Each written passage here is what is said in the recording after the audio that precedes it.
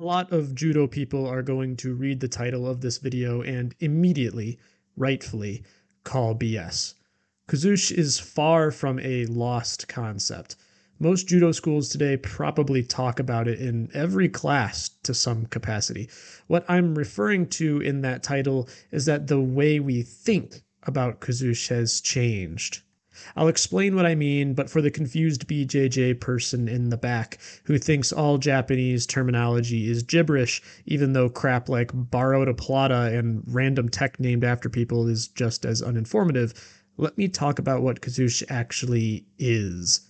The reason so many people use the Japanese for this term rather than a translation is that it actually translates pretty poorly.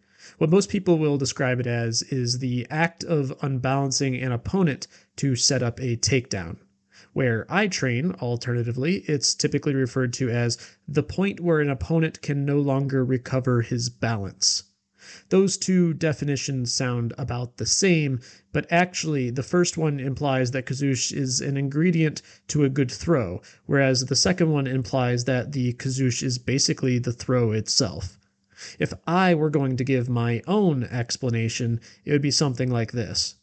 Kuzushi is the use of movement, body position, and/or body mechanics to damage or destroy an opponent's balance in the service of throwing the opponent or increasing the odds of a successful throw. Very precise language, but also kind of word soup, so we use the received shorthand, Kuzushi. The concept of Kuzushi is older than judo, appearing in older schools under different names, but the founder of judo, Jigoro Kano, really was the first to put it front and center.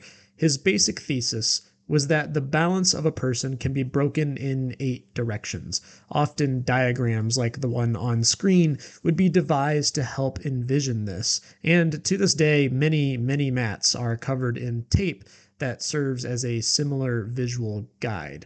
Later, Tokyo Hirano also added directions of up and down to this theoretical framework, which is why I assume so much of his film has him jumping up and down like a goober, but don't be fooled, the guy was a legitimate competitor and a legend in his own time. A lot of more visual viewers misunderstand the point of demonstrations is to, well, demonstrate, often, as is the case here, with an emphasis on a particular concept. In this case, he's jumping up and down because he wants to show Kuzushi in an up and down axis. But if you're not a believer in the idea of unbalancing someone vertically, consider snapdowns and all the setup potential that they have. In essence, that is what this is. In short, the original premise of Kuzushi was mostly two-dimensional in 8 directions along a horizontal plane. Aokyu argued that no, unbalancing can in fact happen vertically, and that we need to start considering Kuzushi in 3D. Neat little technical and historical lesson, but it doesn't really seem like anything was lost here. Let me address that now. In modern gyms and dojos, your teacher probably demonstrates a technique and explains where the Kuzushi needs to happen in order to make a throw successful. Hidden in plain sight, therein lies the major change in thinking. Nowadays, Kuzushi is thought of as a part of a good throw. But in reading older texts and ideas, especially in the native Japanese, it's clear that wasn't always the case. Originally, throws were a means to study Kuzushi. In other words, the process and the outcome have changed places. A strong understanding of Kuzushi was once an essential goal when practicing throws, but now Kuzushi is an essential component to completing throws. The older way of thinking is basically what defined what is colloquially known as classical judo, and the new way is part and parcel to modern judo. So what changed and why should you care? From where I sit, there are 2 major reasons why this shift happened.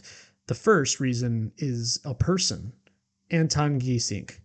A legendary judoka in his own right, Geesink was the first non-Japanese judoka to really run shop on the Japanese, having won gold at the 1964 Olympics. Although it would be a slow change, what the Japanese eventually learned from their encounter with him and with other Europeans was that they really needed to weight train. Prior to this, and even in some traditional Japanese martial arts today, like sumo, lifting weights was more or less a taboo.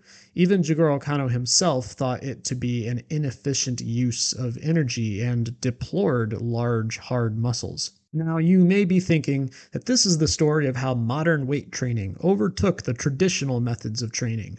A lot of people, especially Westerners, are weak to narratives that celebrate supposed progress, especially when that progress means something foreign is dethroned by something familiar. This isn't the story of how weightlifting is better than Kuzushi, nor is it the story of how Kuzushi is secretly better than weightlifting.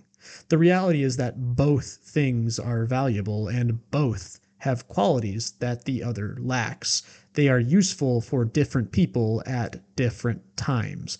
And, of course, as we know from modern competition, are indeed still useful when combined. Weightlifting, for example, is something that can impact a person's game at, frankly, a miraculous speed. It is not impossible to take a junior competitor and, with professional guidance, give them an Olympic Games tier strength in as short as 4 years. This speed is what really has given weight training an edge in the competition-driven martial arts world. Although the highest level athletes definitely have a good understanding of Kuzushi too, their strength training can often allow them to force throws to happen. On a surface level, weightlifting is also really easy to understand. Pick up progressively heavier things, put them back down, profit. There are drawbacks though. Weightlifting can be the source of a lot of bodily stress. It also typically decreases your flexibility if you're not stretching regularly, and I know a lot of weightlifters who don't, and has diminishing returns as you age. While some weightlifting is always good, there are also variables in the mix that mean that certain people are just going to benefit more from the time in the gym than others. On the other side of the spectrum is classical Kuzushi training, which mostly involves a conscious effort to understand the most efficient ways to unbalance a person through various throws. At its core, this is about building up a type of new sensitivity. Kuzushi, on a physiological level, is just more complex to master than weightlifting. It requires building new neural pathways to instinctively understand minute movements in an opponent in real time, plus having the minimum physical prowess to act on that data instantaneously. It is hard to understate just how challenging this process is. Kuzushi on paper seems pretty straightforward. Unbalance a person in a direction and execute throw. But it starts to get wildly abstract when we start to add variables. Is your partner taller, shorter, stronger, weaker, faster, slower, defensive, aggressive, wide, thin, flexible, stiff, and so on? For every combination of unique variables, the Kuzushi will be different. So it isn't a matter of reciting memorized definitions or even memorized throws, but the subtle ability to intuitively understand the balance of any given opponent in real time. The benefits of training with a focus on Kuzushi are that it typically allows you to train harder much longer into life. You maintain more flexibility, and it complements competitors who prefer to use agility and large movement rather than muscle. Like weightlifting, though, there are definitely palpable drawbacks. This kind of training takes a very grueling long time, often years. Because it doesn't promise quick results, it also means it's easy to become discouraged in it as a path to success. It's even easy to disregard it as just not working, period, if you're not seeing progress fast enough. I mentioned 2 reasons why it fell out of style, though. If the first was the rise in weightlifting, the second is market forces. Even though I've lived and trained in Asia, I'm going to come at this point from an American perspective specifically. People here in the States are extremely, painfully obsessed with outcomes. The average consumer doesn't just want to be good at a skill they're picking up. They want to be good at it right now. It is beyond difficult to tell a 20-something kid who wants to compete to slow down and just trust the process. In fact, saying trust the process in an American context may even get your facility labeled as a cult depending on who you say it to. The US martial arts hobbyists, especially the young ones, don't want to wait, nor do they have any trust in any kind of long game program. If you're teaching them takedowns, they want to be able to take someone down of similar skill level in not years or months, but in weeks, preferably days. The most proven way to succeed in the martial arts market is to teach in a way that produces results as fast as possible.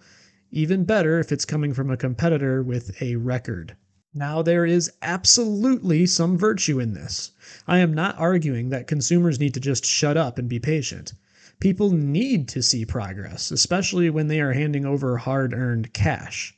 On the flip side, though, it would be irresponsible not to notice how this impacts the dialogue in martial arts culture. In recent years, for example, I have seen an increase in support for the position that a single leg takedown is the quote-unquote best takedown, and that things like drop soe-nage rarely work, expose your back, etc., etc.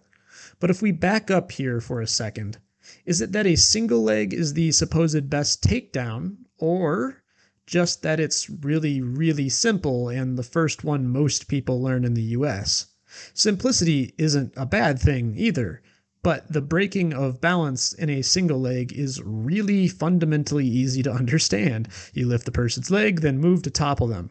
Because this is such a simple concept, it is really easy to get this throw operational very quickly. Then, once someone experiences success with it, they are much more likely to invest in it more heavily, rather than spend time developing throws that have more subtle kuzushi, throws like drop seoi. In reality, I have never seen a truly great drop seoi specialist have their back taken. The forward momentum is just too great. Likewise, I have been on the receiving end of a few, and I can guarantee that if I didn't just accept the throw, I probably would have popped a knee or something. The single leg is an awesome takedown, no doubt, and there are definitely levels to it too. I am absolutely not arguing that a D1 wrestler is a chump just because they use a week 1 technique. Obviously not. Those guys are awesome and their single legs are top tier. The point I am trying to make is that martial arts hobbyists are often blinded by early successes to the detriment of long-term development. Having a profound understanding of kuzushi is reliant on a long-term outlook.